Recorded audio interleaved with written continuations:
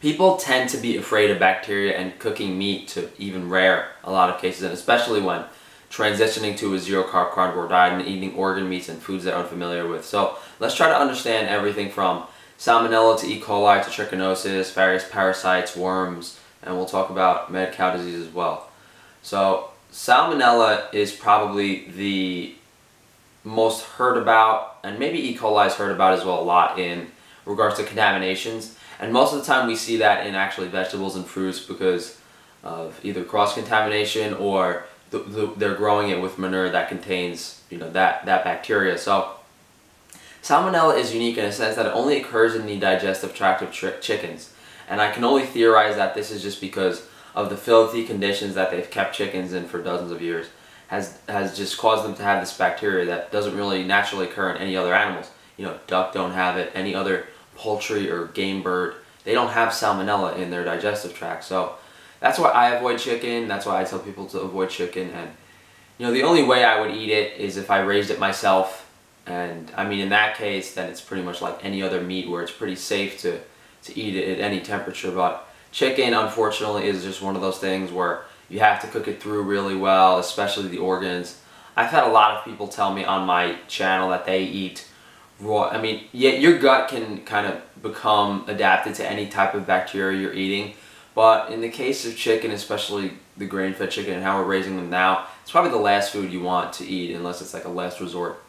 In regards to E. coli, it's in the digestive tract of every animal, and humans as well. Humans have E. coli in their digestive tract.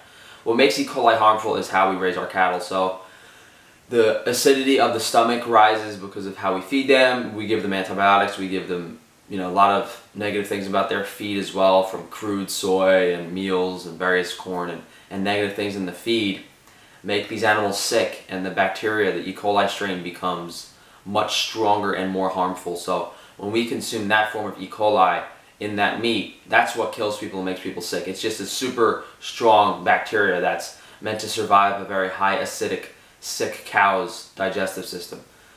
That explains why you could eat, people have no problem eating, and even some people have adapted to that strain of E. coli too in their diet. They can eat, I've heard of people eating raw meat from the market all the time, but I've never done that myself. And it's another thing, like when I had a stool sample taken about a year ago, I actually tested positive for E. coli because all I was eating was pretty much raw beef, and the E. coli levels in my stomach would test higher than a normal person. But again, the E. coli in grass-fed beef and certain animals, wild animals, is drastically different than the strains that are in conventional grain-fed beef. Those are two very, very different things. I mean, all of these things I'm talking about are also the reason why we see the organs and the fat and a lot of the parts of this animal that's fed this unnatural diet don't taste as good, and they have bitter and off and astringent flavors. The next one, I guess, in regards to popularity of what people can get sick from would probably be, I mean, are people really worried about trichinosis in pork? Trichinosis hasn't really been a problem in pork recently. There was this famous picture of a Chinese girl that ate raw pork for years, and she was completely infected with these cysts. But that's why I don't eat raw pork. I mean, yeah, one time I had pastured pork. I don't even know if I deleted the video, but I ate some pastured pork that was ground up raw. Trichinosis occurs in animals that are scavengers and foragers, and it's known from animals that eat garbage. And it's most of the cases of trichinosis, I think all of them reported in the past years, 90% of them have been from wild boar as well as bear meat. So unless you're hunting wild boar or bear, I wouldn't be too concerned about trichinosis. And the thing about bacon and pork and stuff, you kind of have to cook. You kind of want to cook it through all the way just to remove that possibility. I don't think they test every single animal for trichinosis. You usually send in a piece of the tongue to test for it. And for those of you who don't know what trichinosis is, it's a parasitic larva that burrows through your intestinal tract into muscle tissue, causes spasms and cysts, lays eggs, and there's no real cure for it. Once you get it, you have it for life. And it just seems to be a parasite that a lot of people live with, and you can get various concentrations of it in, I know Steve Rinella on the Meat Eater podcast has it. I guess we'll touch on worms in general since we're on the topic of parasites. Liver flukes and stuff that I hear people mention all the time, I've never seen. I don't think you'll ever be sold liver that has a fluke on it. It's very easy to see, and that tends to be a problem in third world countries and just pretty much any country outside of the first world. Those might be a concern, but I've never really done a lot of research on them just because it's not an issue.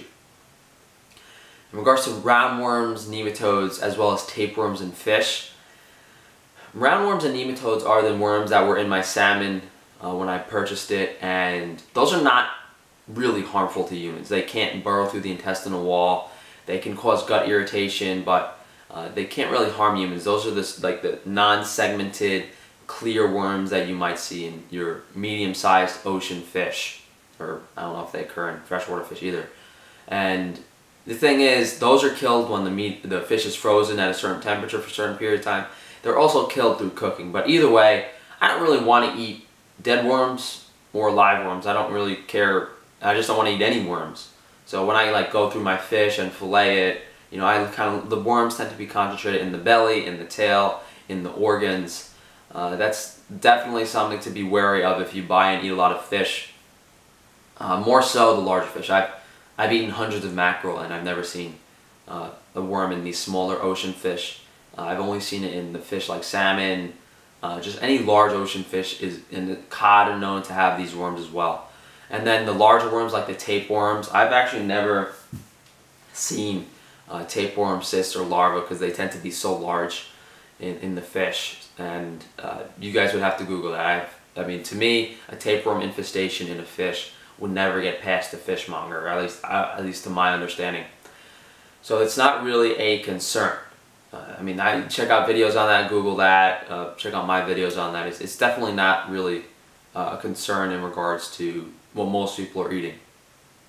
And then, yeah, I mean, if you're really paranoid, you could always cook it or freeze it, but at the end of the day, those worms are not harmful to humans. The segmented worms, the tapeworms, that's where the issue is. But as I said, I've never seen fish that has those tapeworms in it. I've heard very few cases of tapeworm infestation from, and it tends to be from Japan and outside of the United States. We don't really, I'm not really sure how many problems we have. But again, it's a matter of, you got to ask yourself 3 questions. Did you fillet the fish yourself? Did you examine it? Did you cook it, or was it frozen? Those are the 3 things you have to analyze and see your risk, and the size of the fish is also something to consider.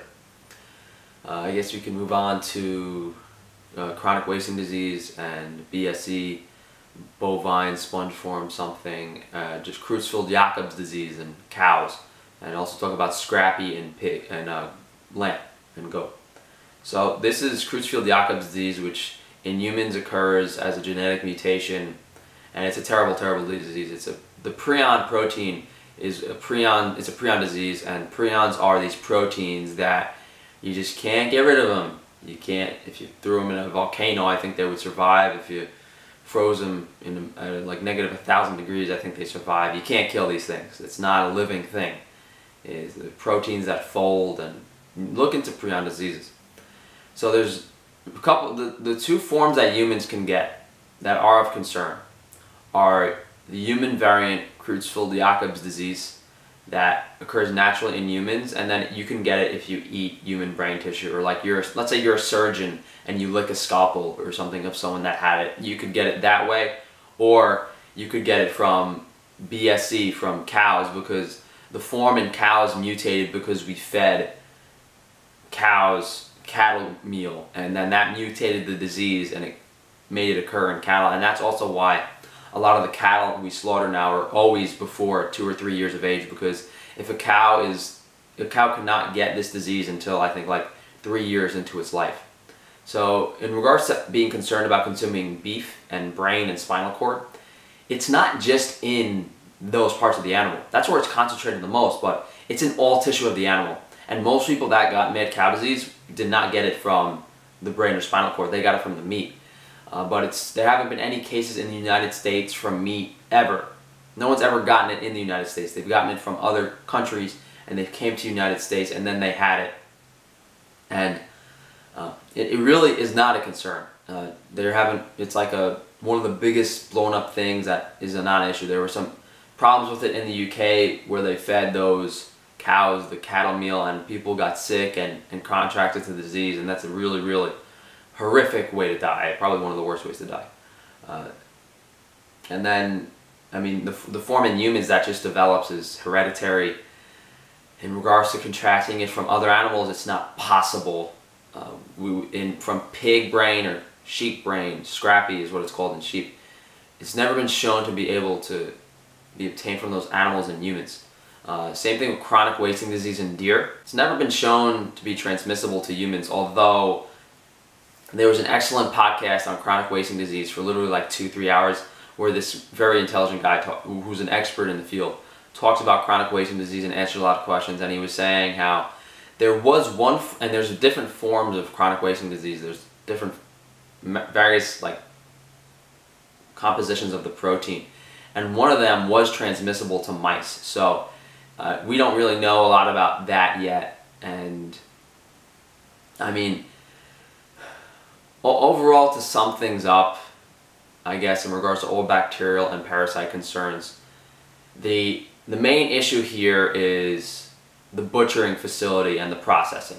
Cross-contamination is where most of these problems, all of these problems really occur through cross-contamination of the guts with the meat, or prior slaughtering stuff that happens with the meat and it gets cross-contaminated. That's where the main issue is with bacteria. And then the second issue is in regards to parasites. It's where you're buying your meat, and if it, like in the case of fish, if the fishmonger is doing his job properly. It's never really inherently a problem with consuming the part of the animal. In the case of muscle, meat, flesh, fat, you know, that bacteria is primarily concentrated in the intestines of the animal. So the only way you can get it is cross-contamination. And then the parasites and all that other stuff, you have to understand where the bacteria occurs on the animal, how the animal would get the parasite, and gauge on where your risks are. I mean, in the context of, you know, if your meat is like completely infested with Salmonella or E. coli, the temperatures they say it takes to kill those bacteria at tends to be way above what most people cook their meat at. You literally have to kill it. But not nearly as much with Salmonella and E. coli as you have to do with diseases like trichinosis. You will never, like, it's very, very difficult to cook out trichinosis. It has to be heated at above 165 for like a period of time. The meat would be inedible at that point. And then in regards to the parasites, same thing. It has to be frozen at an incredibly low temperature or cooked at a fairly high temperature for a long period of time.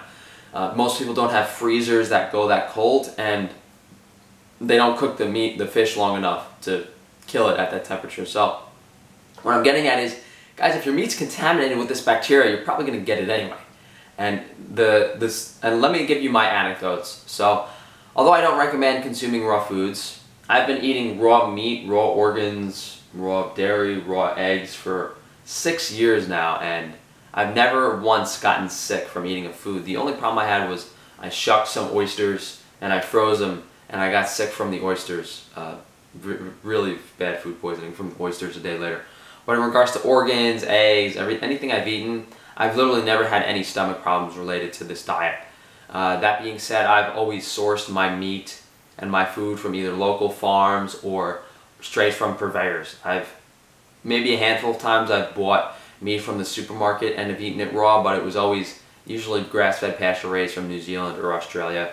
So, thank you guys for watching. Hopefully this brushes up any concerns you have. If you guys are going to start bringing up diseases like things like Campylobacter and other obscure bacteria, then a lot of those things are like very specific scenarios that I haven't really heard of in a lot of contexts. And another thing to keep in mind, guys, if you ever eat a food, your stomach has to adjust to the bacteria. So don't go out and eat, you know, half a pound of raw elk liver the first time you get it. It's definitely something to keep in mind when you're buying these foods.